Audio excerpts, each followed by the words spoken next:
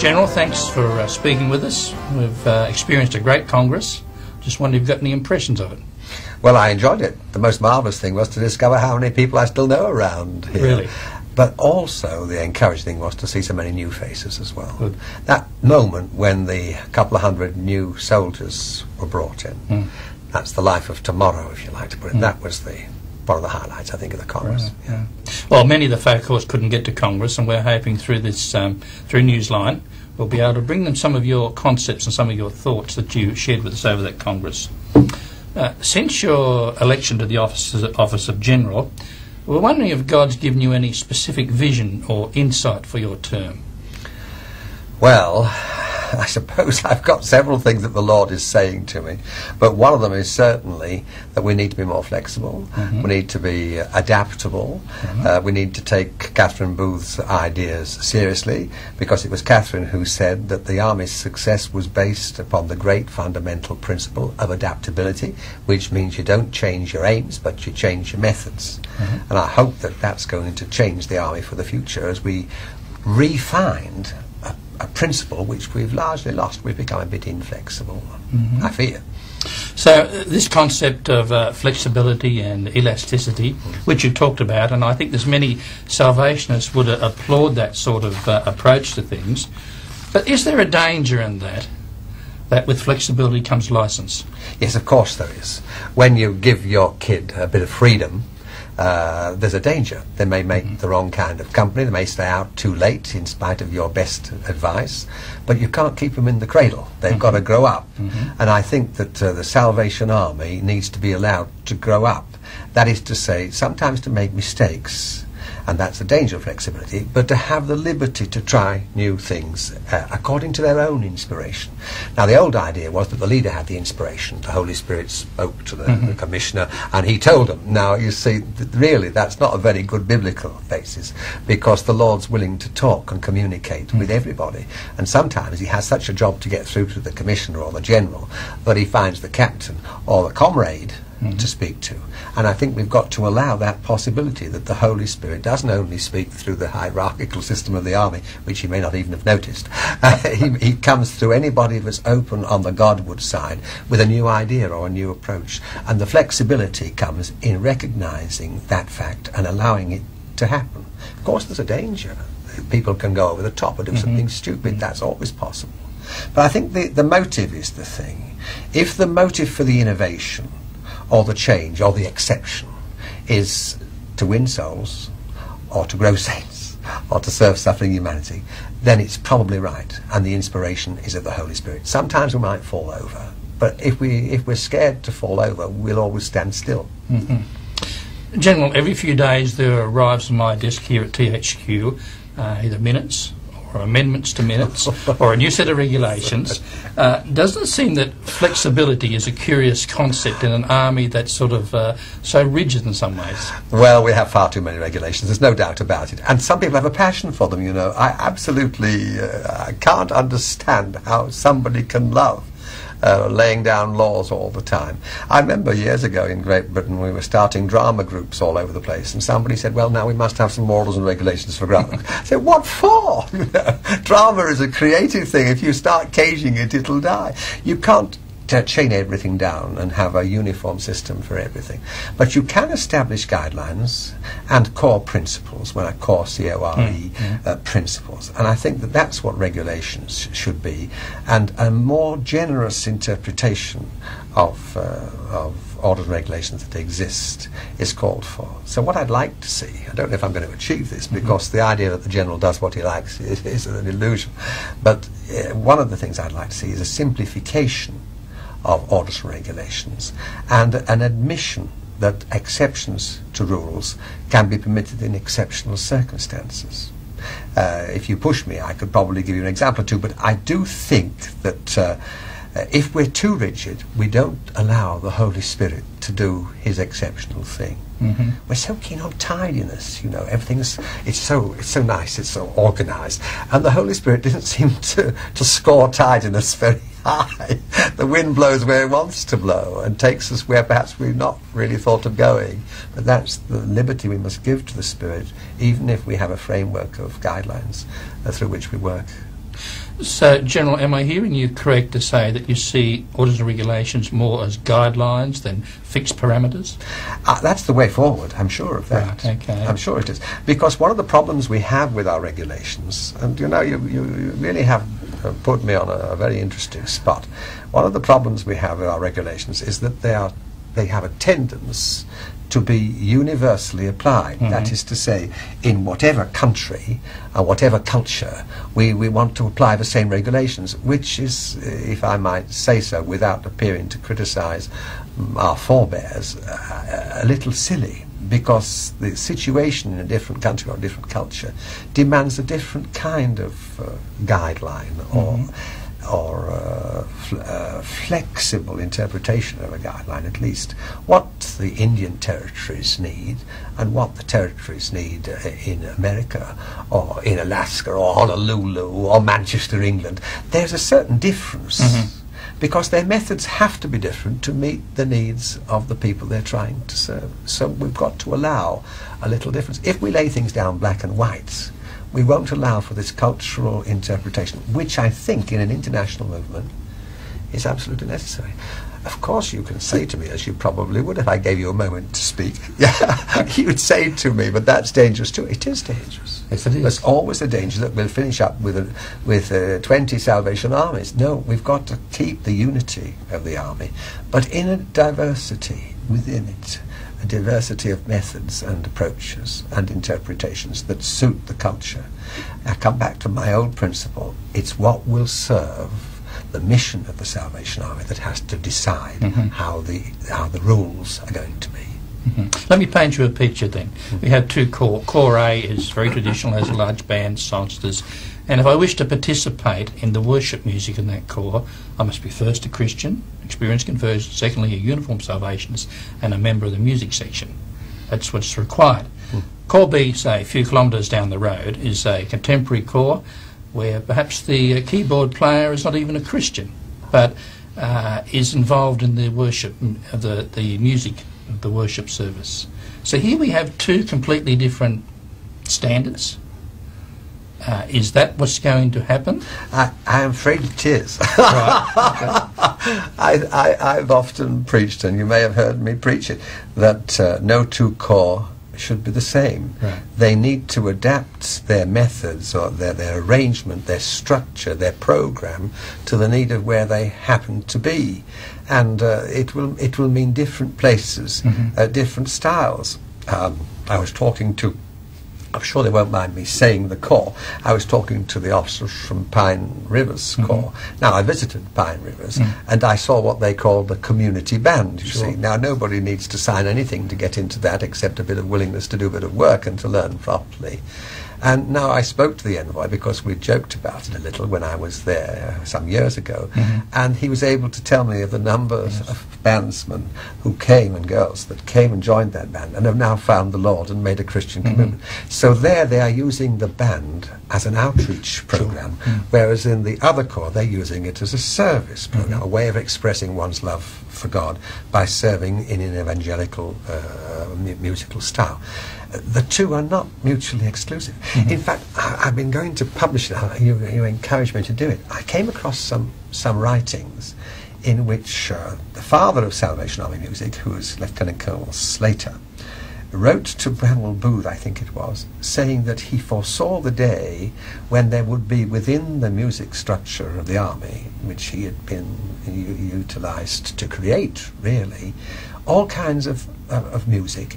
And he said he could see how a band, a brass band, would become kind of ambidextrous, that it would not produce one kind of music, that sometimes it would be much more modern, much more worldly, if you like, use even different instruments.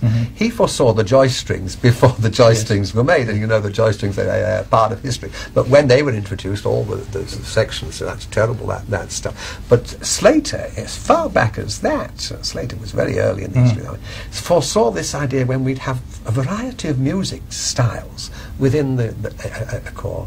But it's true that basically, I think a corps must decide what it's going to use the thing for, what is its aim. Now, you see, I suppose, in most traditional corps, the aim of the band is to allow the gifts of a soldier to express themselves through music, and also to outreach their district in musical ways. So they need a certain structure for that. Right. But if you're going to use the band as an outreach program, that is to say a way of winning people closer to the army so that the Lord can get hold of them, then you need a totally different structure. You can't have the same structure in that section. So I say, let them, you see.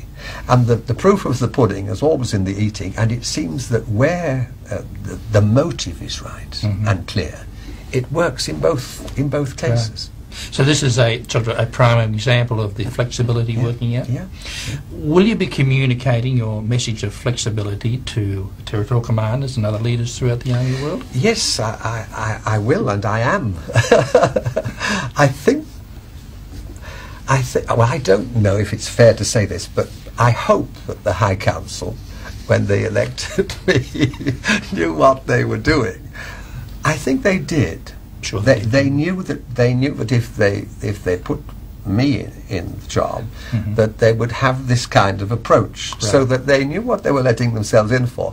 I'm not really expecting them to hold up their hands in horror if I talk about flexibility and the need for change and adaptability, because that's me, and that's what they put in. Right. They have to take the packet. General, moving to a different question, what do you see as one of the main strengths of the Salvation Army? It's people, really. You know, the people I look at your territory. The people called Salvationists are among the most gifted people in the world. We're always running ourselves down, pretending that something's better on the other side of the fence than other churches do better, they've got more, and all this kind of stuff. The richness of the Salvation Army in its people is superb. We've got every kind of possible person, which means that if we deploy those people properly, we can reach every kind of possible person. If we try to produce one kind of Salvationist with one kind of outlook, we'll only reach one kind of person with our message. But because of the rich variety, it's possible to reach a much wider spectrum of people. I'm not just thinking of professional gifts or talents. I'm thinking of personality gifts. Some people can communicate love. Some people can love it, they can't communicate it. Some people, they feel it and they can communicate it. Now that's a gift of the Spirit. We must encourage very ordinary people to discover what their thing is, where their strength lies, and cultivate it and invest it. And I think if we can deploy the existing forces, we shall have more success, and we shall have more people to deploy. Well, you've heard me on this one before. I'm basically a convinced Christian stewardship man. And when I see the huge resource of the army, especially in this territory that I love, it's underexploited, it's underemployed, it's half mobilized, you see.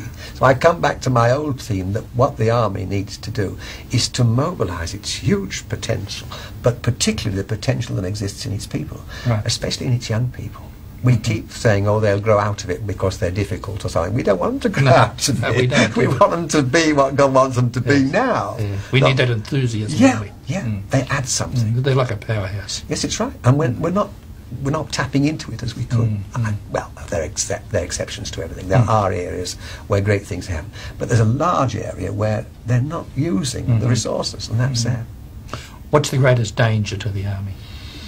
Oh, I think I've mentioned that before. It's diversion, to be diverted from its main principles into pleasant but not particularly useful things.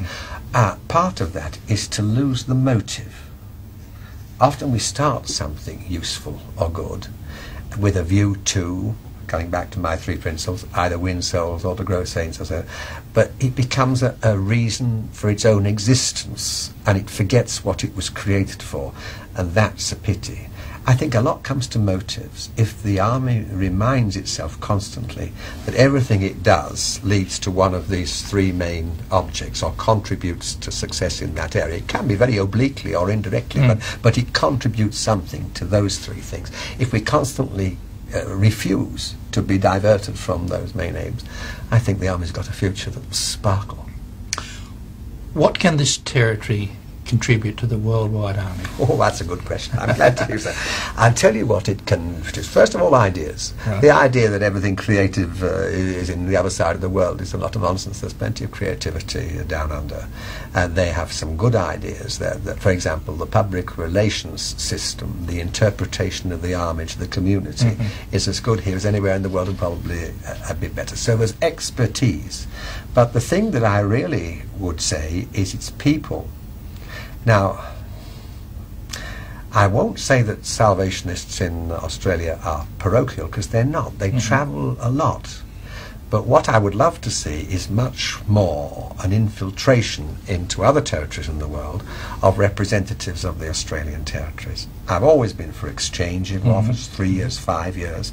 In fact, I think in these days when mobility is easy, and things can be arranged, that every intelligent officer should expect to work 3 years, 5 years, sometime during his career in some other part of the world, right, for the enrichment of that part of the world and for his own enrichment.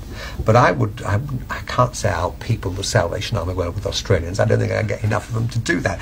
But I do wish that more Australians would accept the idea of volunteering for service, not just in third world countries. I'm thinking in first world countries very much as well, the sophisticated territories, as well as the more simple structures. They have something to contribute that is, it's hard to define, right, but it's valuable. Try and define it for us. Well, it's informality, for one thing. I think we've got so formal in the army, and an Australian isn't normally, naturally formal. Right. He is disarming, that's the word. Right. Sometimes charming, but disarming by his naturalness and his sitting lightly to structures or to ranks and all this kind of thing. It's a relaxed approach, which I think is extremely healthy, and the rest of the world could do with a little bit of that. The other thing is his determination. I wouldn't say he's stubborn or pig-headed, because I wouldn't dare to say that, but he has determination. When he sees something, he goes for it, and he doesn't let people get in his way. Now, I think some of that is exportable, and I'd like to see it exported into the world. On the other hand, of course, because of its geographical position, it is very important that you have officers coming to Australia from outside. They bring something with them, and they carry something away with them when they go. Now, while I was here, I tried to cultivate that. We had a couple of couples from Canada. We had a guy from Switzerland, and so on. I think it's important, this mixing. It's mutually beneficial. It's good for Australia, and it's good for the officers who experience Australia. Most of them fall in love with it. I mean, look at me. General, I've heard you say it a number of times, to save souls, grow saints, and serve suffering humanity. Now, is this going to be the theme? Well, it's going to be for your generalship? It is. I'm going to sing that song right, everywhere. There are modifications to it. There will be ornaments to it, I've no doubt. One of the things I've already mentioned is, to those three things, I would add the need to mobilise our total resources. But they're all part of these three things. But I'm afraid so. I've only got 3 years. It's no good confusing the issues by blowing several trumpets at once. I think this is the theme, and I hope that the Army will respond to it. I get good vibrations so far, which is encouraging. Yes. Anything that needs to particularly happen to see these this vision come to place? Well, it's a need for courage. You see, there's security in things that are, but it's a false security. Because if you say, well, the earthquake is coming, I've got my little house, I'm going to close the windows, there's a sense of security behind the windows. But when that earthquake comes, it won't matter your little thing. It isn't an answer. It's a false security. So I think to stay as we are, without becoming more versatile, more varied, more flexible, more imaginative, and to keep the Army as it is and protect it from any change or influence is the way for a funeral. It's not the way forward. We need courage, and I think there's a feeling abroad, I may be kidding myself, it's possible, because I'd like to feel it's true, but I do feel it's true. There's a feeling abroad that this is the time when we ought to take things a little more courageously, adventurously. And I think maybe if that's so, then the Army's got a marvellous future. I love the Army, and I think if I had a call to make to the Salvationists generally, it would be stop picking at the Army and criticising it. It's not faultless, it's got its weaknesses, but it's God-inspired, and God wants to use it even more than he's doing now. So love the Army in spite of its faults, and put your investment in God's work through God's Army, please. John Gowans hadn't been called to be a Salvation Army officer. What would he have been? Well, people often ask me that. They think I've been a politician or an actor, which is neither of which is particularly flattering. But no, I don't know what I would have been. I intended to be a teacher, as you probably know. I was ready for teacher training when I came into training as an officer. But what would I have become? I don't know, but I'm sure of this. I would have become something less, something less useful, and that would have been a pity. I don't regret becoming an officer. I'm sure my life would have been less useful, less beautiful in its way, less fulfilling. I don't regret for a day. Of course, there are times when you get fed up with the Army and you say, my goodness me, I wish the thing was, you know, something else. But in spite of its weaknesses, and despite the things that happen in the life of an Army officer, and it's not all a bed of roses, as you know, but in spite of all that, I'm totally sure that this is the right way for me, and I don't regret in any serious way taking this road. I would have been something else, but it wouldn't have been as fulfilling as the life I've had. So officership for you has been a very fulfilling experience. It has. I know some people don't find that, and but I have to give my own testimony and say that, of course, I've had appointments I didn't want. I've sometimes felt my leaders misunderstood me. I'm sure they did. They thought I was a dangerous man because I would say what was in my mind. But the honest man is not necessarily the dangerous one. I've had conflicts occasionally, misunderstandings now and then, appointments that I didn't particularly enjoy. But through it all, there's been this quiet conviction that the hand of the Lord has been on me, and he has chosen the weak things of this world to confound the mighty. So I qualify because I'm weak enough. General, from one who's had a long experience of officership, what would you say to young people contemplating officership? Well, they're scared, you know. When I was here, I invited a lot of young people, by letter first of all, to consider officership. And I suggested to them, if any of them wanted to talk to me about it, to come talk. Now, I was amazed. I should think I sent 100 letters out, but I must have had 50 or 60 interviews. Really? They came to see me. Now, they weren't all the same, but they had something in common.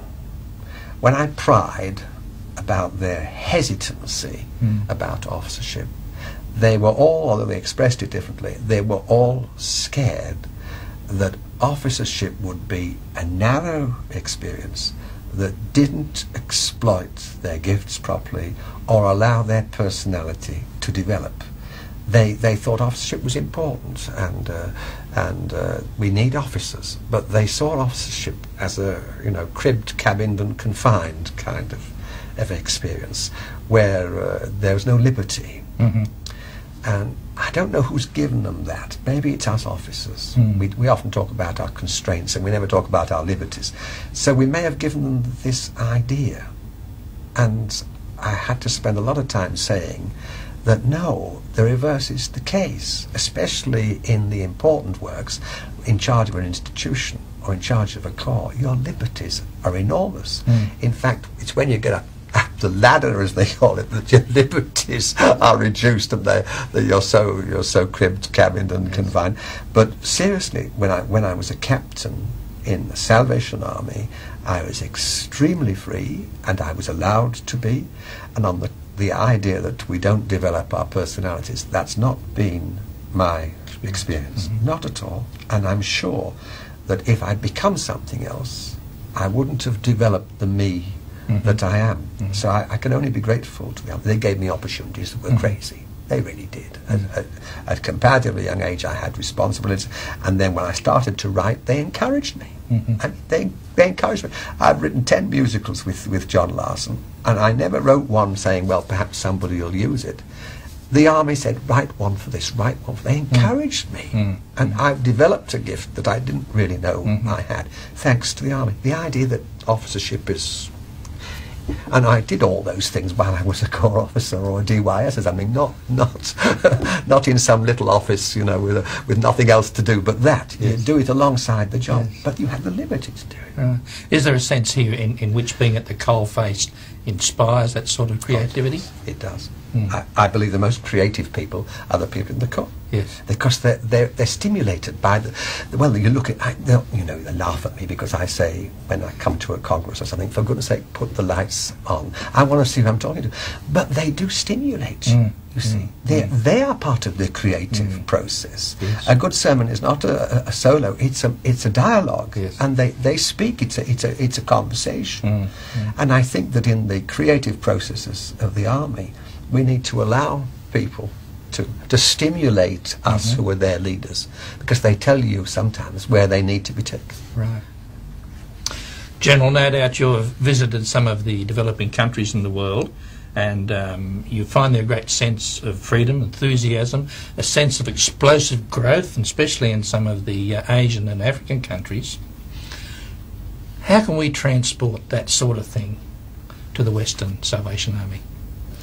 It's very difficult because of the cultural differences. But to a degree, it comes back to that idea that we've talked about already, that idea of exchanges. I think that some officers from third world countries can bring into the first world countries that spirit which is contagious. If the transferring officers, or soldiers even, are carefully selected so that the fusion of the two cultures isn't damaging, I think that may be the way forward. For example, we were a long time in France, and France, the army in France, has been enormously helped in recent years by the influx, there's not another word, of Salvationists from French-speaking Africa, the two Congos, and there are 2 or 3 of the Corps in Paris that are almost totally black, and others where they have African Salvationists who've transferred to France. And their sparkle, their enthusiasm has been contagious. And France is the better territory today for the arrival in its midst of people who were less negative, more positive about the power of the Lord to do things that would be impossible without Him. And that does work. But it's a big question, that one. I wish we could package it and send it over. It would be great, wouldn't it? General John Gowans, we thank you for spending this time with us, and we as the Salvationists in your whole territory wish you all the best, and we'll be praying for you in your very heavy responsibility. God bless you. Thank you.